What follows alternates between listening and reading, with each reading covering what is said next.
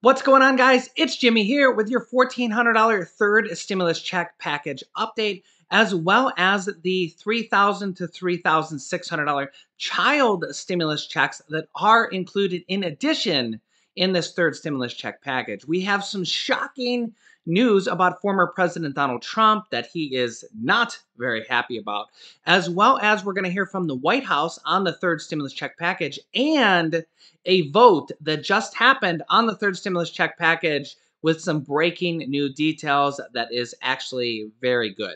And I'm going to give you all the details of it in this video. If you're new to the channel, make sure to subscribe down below so you don't miss out on new updates on the third stimulus check package, as well as the other things we cover on this channel, such as $10,000 or more in student loan forgiveness that is becoming a very real reality, and $200 per month Social Security increases, along with mortgage and rental assistance, property tax assistance, and all the different buckets of money you can get from this stimulus check package, as well as the next stimulus package that has already been announced. And if you can, give this video a like. It really helps out our channel. Former President Donald Trump is not very happy today as he was ordered to hand over his tax returns to prosecutors.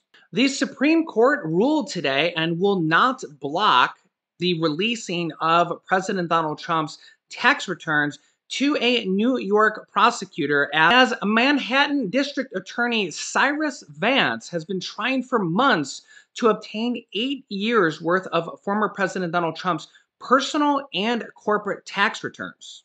Mr. Vance has been investigating allegations surrounding the payments of, quote, hush money before the 2016 presidential election of two women who they said had relations with President Donald Trump.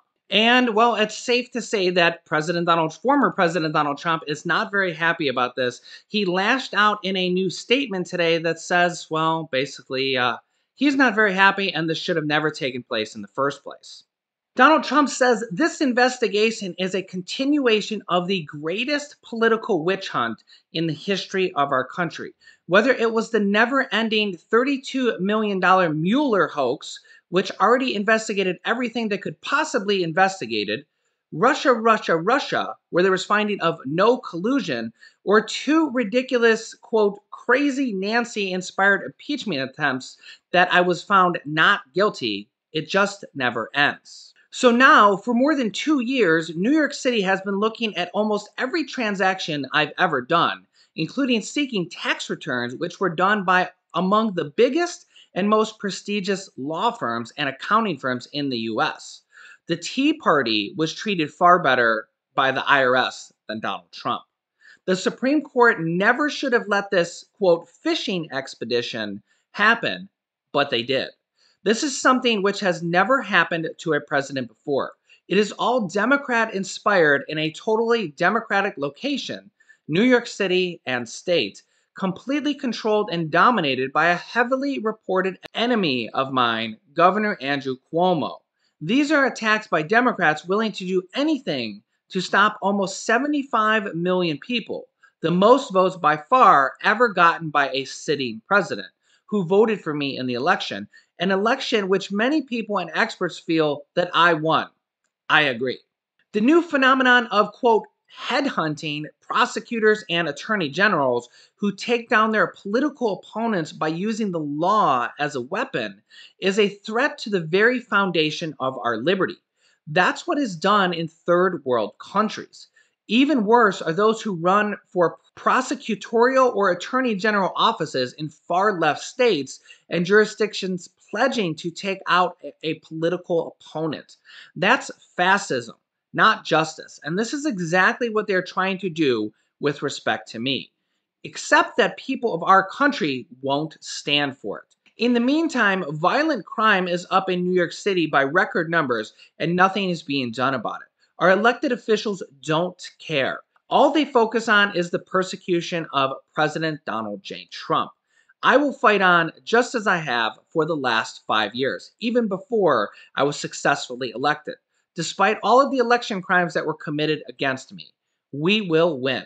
Let me know your thoughts down below in the comments, because, yeah, it is kind of true that it's never ending. It's kind of crazy. Now, in all fairness, whether you're a Republican or a Democrat, President Donald Trump, former President Donald Trump, is the only president since Ronald Reagan to not release his tax returns, and he hasn't released them now for 4 to 5 years since he's been in office. So it does kind of beg the question, why doesn't he release them when every other president has? So it does make you think that there's something he doesn't want public there, whether it's he makes less money than people think, or he makes more money than people think, or he has more debt than people think, or there's something he wants to hide in there. If it becomes public, this is not necessarily the case that these will become public, but if they do become public, it will be quite the scandal, because I'm sure that the media will rip it apart line by line and find anything possible they can in there. So let me know your thoughts down below in the comments. Next, let's go to White House Press Secretary Jen Psaki, who ordered some questions directly on the third stimulus check package, and then we will go to the vote that just happened today. Bill, the President talked a little while ago about it and noted that there are some concerns about the size of the price tag, and asked, what would you cut? Would the White House be okay if it went north of $1.9 trillion for whatever reason? Well, I think the president proposed the $1.9 trillion size because he felt that was those were the components that were needed to meet the moment we're facing, and certainly, he looks to Congress to negotiate through what can be added or subtracted from that package. But he had the key priority components in it because that's what he felt would meet the moment. That's what health and economic experts were telling him. But I don't have anything more for you beyond what he proposed. I just want to go pick on what Ed was saying here, because Sure. The president just said that he sort of seemed to put the ball in Republicans' court. He said critics are saying that the plan is too big. What would you have me cut? What would you have me leave out? What is he willing to cut? Is he willing to leave out? And what specifically? If they're going to come to the table and make some offers, what's the negotiating topic? We'll see what they offer. What has been offered to date was a proposal of about $600 billion, which falls far, far short of what is needed at this point in time with dual crises that the country is facing. He was making the point, and he did something similar in his remarks on Friday, that, this is a difficult time the country is facing. That's why 400 mayors have come out and said they support this package. That's why Democratic and Republican governors have come out and said that. Business leaders, others. That's why the majority of the American people support it. So the point he's making, he wasn't offering a negotiation. He was making the point that the key components of this bill are addressing the crisis we're facing. So would you cut funding for schools? Would only half of the schools that need funding get funding? Would only half of the people who are uninsured, deserve to direct checks, should only half of them get them? The point he's making is that the size of the package is a reflection of the size of the crisis. And you mentioned at the top of your remarks the grim milestone that the country is facing today with these 500,000 deaths. As the country is in this moment of reflection, 100,000 of those Americans have died within the last month. What reflections is this White House having on the last month? As we ask as a country, could more have been done? As Dr. Fauci said today, it didn't have to be this bad. Could more have been done in the last month also? Well, I think we, inherited a circumstance where there were not enough vaccines ordered. There were not enough vaccinators available to vaccinate Americans, and there were not enough places for people to go to get those vaccines shot into their arms. And you can always look back and say, we wish we would have done this better. We wish the storm wouldn't have come. But our focus is on building out of the hole that we inherited, and ensuring that we are taking every step necessary, every step possible to reach people in their communities, to tap into the manufacturing sector through the DPA, to communicate effectively about eligibility. And that's what our focus is on at this point in time, the path forward. Go ahead, Caitlin. A few questions for you. One, on the COVID relief bill, Senator Bernie Sanders said he does believe that the parliamentarian is going to rule that $15 minimum wage can be in there. But given two Democrats have said they do not want it in there and they don't want to vote for it if it's in there, if they rule that it can be in there, does President Biden still want it included? Well, the president would not have included an increase in the minimum wage if he did not want to see it in the final package. And certainly we are in close touch with Senator Sanders and his team, and we hope that he's right and that it is included in the package. But we'll see what the parliamentarian says. That process, as you noted, Caitlin, is underway now, the bird bath, as they call it, my favorite term of the week. And we'll see what comes out on the other end. And then what it looks like for members of Congress and who have expressed support or opposition to it, they'll have to make a decision at that point in time. But the stage we're at right now is it needs to go through the parliamentary process. Has the White House reached out to any Republicans who have not yet said how they're going to vote? We have been working the phones, in touch with Democrats and Republicans and their offices through the course of the weekend. And then also on the COVID bill, a CBO analysis suggested that only a small portion of the $130 billion for schools would actually be spent in the current fiscal year. Mm-hmm. What exactly is the White House doing to ensure that money would actually mean that schools could potentially open in March and April before the academic year ends?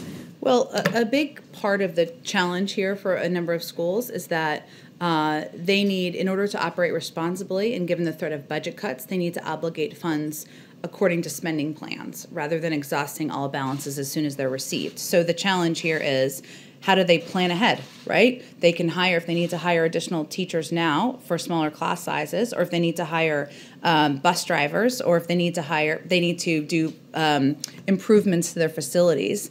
They want to be able to know, understandably, just like any business or company, that they will be able to employ teachers next year and the year ahead. So that's why this funding is so essential, is because they need to be able to plan ahead so that they can make the improvements now, do the hiring now. Next up, in a crucial vote, the U.S. House of Representatives just passed the third stimulus check package. The House Budget Committee late on Monday, just a few moments ago, advanced President Biden's $1.9 trillion COVID relief bill on a vote 19-16 across party lines, with Democrats voting yes and 16 Republicans voting no. Or again, as you can see here, the U.S. House Budget Committee approved the Democrats' $1.9 trillion COVID financial relief package on Monday with a vote 19-16. The measure now heads to the full House of Representatives, which they will vote on. This appears to be a last final vote that they needed to have happen in the House Budget Committee before it can go to a final vote in the U.S. House of Representatives. It did pass today with a vote of 19-16, and the measure now heads to the full U.S. House of Representatives. And again, all these extra votes are kind of part of the reconciliation process that needs to be done and the subcommittee process that needs to be done before the vote can go to the bill can go to the final vote on the U.S. House of Representatives. So the good news is that they have advanced it one more time. One more process is done that needed to be done. And they can now send it, the final bill, to the floor of the U.S. House of Representatives, which will happen this week and should pass, hopefully, fingers crossed, the U.S. House of Representatives, and then we'll go to the Senate and then the president's desk. So they are actually doing something in Congress. They've been passing it on the subcommittee and now this House Budget Committee, and it is now ready for the final approval to go to the vote in the third stimulus check package in the U.S. House of Representatives. If you're new to the channel, make sure to subscribe down below so you don't miss out on new updates and details on the third stimulus check package and when it fully passes, when it will hit your bank account, as well as things in the future that I will be helping you with, such as student loan forgiveness that is probably going to happen with at least $10,000, Social Security increases of a possible $200 per month, the money you can claim from the third stimulus check package in addition to the $1,400, such as the $3,000 to $3,600 child tax stimulus checks that are going to come out in monthly form of $250 to $300 per month, as well as mortgage and rental assistance, utility assistance, property tax assistance, and possible stimulus checks coming more on the state level, such as the ones we just seen in California and Maryland, because states will be getting $350 billion more. So we'll likely see more of those in the future. I will be updating you on all of these different stimulus buckets of money. So make sure to subscribe, share this video with your family and friends so that they know what is going on with these also. I won't be having an 11 p.m. video tonight because tonight is my last night in my 30s, as tomorrow is my birthday, so I'm taking the rest of the night off. But you can click this top video here to watch my newest stimulus check video next. And this video teaches you how to start your own business selling products on Amazon FBA. I have dozens of students that have replaced their 9-to-5 income selling products on Amazon, and I teach them how to do that. Click on one of those videos to watch them next. Thanks, guys, and I will see you in the next video.